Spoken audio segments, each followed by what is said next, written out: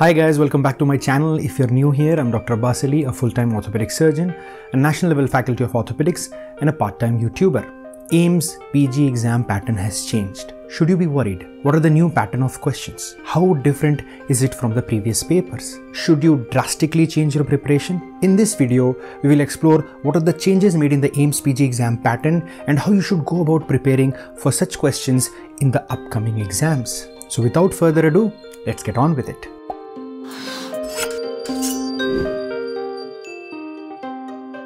We all know historically AIIMS PG exam was a paper with 200 single best answer MCQs that carried +3 for correct and -1 for wrong answers. Although there were lots of image-based and factual questions, mostly the question paper was clinically oriented with problem-solving scenarios. Also, the propensity for concept getting repeated with similar questions was very high.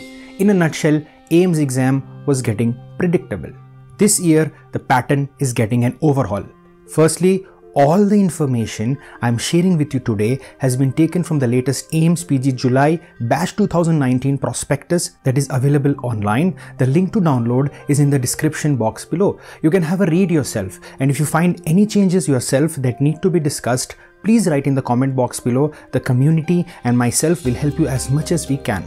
I personally went through the types of question part of the prospectus to understand the change in the question pattern, which I'm going to discuss in this video with you. For everything else, I'm sure you will find answers if you read the whole prospectus. So the first thing is, what was the previous pattern AIIMS like? There were 200 questions for MD/MS exams and 90 questions for MDS paper. The questions were single best answer type with 4 options to choose from. This was a typical MCQ that you would face every day. There were a lot of image-based and small video-based questions also, but the scheme of single best answer remained the same throughout the paper. The marking system of the previous paper was also very straightforward. Each correct answer would give you a score of 1 mark, and each incorrect answer would give you a score of -1/3. So for simple math, +3 for correct and -1 for wrong. The duration was 3 hours, that is approximately 180 minutes for MD and MS exams, and 1.5 hours, that is 90 minutes for MDS exams. Both the exams were computer-based, single day, single shift, single paper exams starting at around 9 AM in the morning. Sounds like a typical entrance exam. Yes, it was, until today. Now the AIIMS PG exam has 7 different types of question pattern. Before we talk about them, what else has changed? The duration is still 3 hours, that is 180 minutes for MD and MS, but it has changed to 3 hours for MDS as well.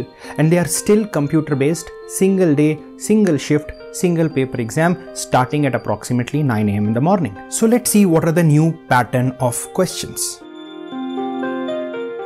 There will be a total of 200 questions and they will have a total of 7 different patterns. The first type is the very familiar single best answer type.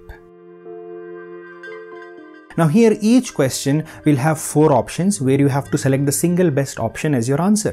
If you get it right, you will get a +1 mark, and if you get it wrong, it is a -1/3.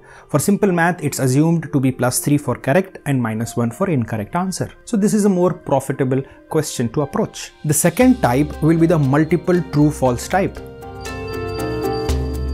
Now this is an adaptation of the PGI pattern. Each question will have 5 statements, and you will have to mark each statement as either a true or a false statement. Each correct true or false response will give you 1/5 plus, and each incorrect true or false response will give you a -1/5 mark. For simple math, let's assume +5 for correct and -5 for incorrect answer. But this will be awarded for each response individually. Again, a very balanced risk question. The third type will be a match the following type. Here each question will have 2 columns with 4 items in column A that need to be matched appropriately with the best options available in the next column, column B. Sounds straightforward, doesn't it? No, it's not. According to the example cited in the prospectus, it looks like the second column will have more options than the first column, so you can't just blindly match the remaining options to each other. And now each correct match will give you 1/4 plus and 1/4 minus for each correct and incorrect response respectively. So for simple math, let's assume +4 for each correct match and -4 for each incorrect match. Again, a very balanced risk question. Now the fourth type of the question is the sequential arrangement type. This is not a brand new pattern. We have seen these questions previously. Here each question will have a list of options that need to be arranged in an order or in a sequence that is indicated in the question. If you arrange the whole sequence correctly, you will be given +1. And if the sequence is incorrect, it will be awarded as -1. No points for getting it partially correct. The whole sequence has to be correct. Again, a very balanced risk question. The fifth type of the pattern is multiple correct type. In multiple correct type of a question, each question will have 4 statements. And among these 4 statements, 1 or more statements can be correct. Apart from that, you will have 4 options provided, like only A is correct, both A and B are correct, both A and C are correct, or all A, B, C and D are correct. You have to choose an option which accurately represents the correct statements. This is not totally a new question. We are used to these kind of questions, but they will be there now in your AIIMS exam.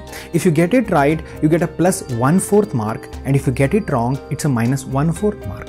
For simple math, let's assume +4 for correct and -4 for incorrect answer. Again, a very balanced risk question. The sixth type of question pattern is the reason assertion type. Now, all of us are familiar with these type of questions from our pre-medical days. We have also seen a few in previous All India exams. Here, each question will have 2 statements, an assertion and a reason. The appropriate answer should be marked using one of the following 5 statements. Statement number 1 would be both assertion and reason are true, and the reason is the correct explanation for the assertion. Statement number 2 is both assertion and reasons are true, but the reason is not the correct explanation for the assertion. Statement number 3 is assertion is true, but the reason is false. Statement 4, assertion is false, but the reason is true. And finally, statement 5, both assertion and reasons are false statements. If you get it right, you get a +1/4 mark, and if you get it wrong, it's a -1/4 mark. For simple math, again let's assume +4 for correct and -4 for incorrect. Again, a very balanced risk question. The 7th type is the EMQ, or the extended matching question. This is something we have seen in the past when we had independent exams for various autonomous institutes. It is also seen very commonly in many European exams. Here, there will be a theme or a focus of a question. After that, there will be a list of options, approximately 8 according to the prospectus. Then there will be around 2 clinical scenarios. Each clinical scenario will be detailed case history with required labs, and at the end of each scenario there will be a question whose answer you have to choose from the 8 options provided above. You get a +1 marks for correct answer for each scenario and -1 for wrong answer for each scenario. Number of scenarios in each question may vary. Again, a very balanced risk question, but looks like extremely time consuming. You have to be careful not to waste too much of your valuable time here. So to summarize, what are the main changes? For MDS paper, the duration of exam has increased from 1.5 hours to 3 hours, and also the questions have increased from 90 to 200. For MD and MS exam, the duration and the number of questions remain the same.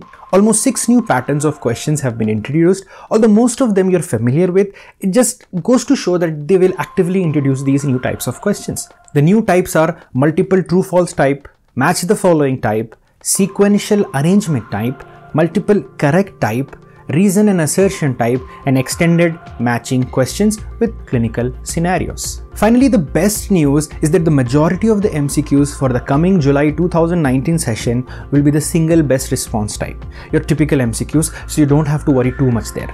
The changes will be reflecting more in the future exams. See, this was an inevitable change that was to be expected from the apex institute of our country, because the typical rote method of learning was getting redundant and boring.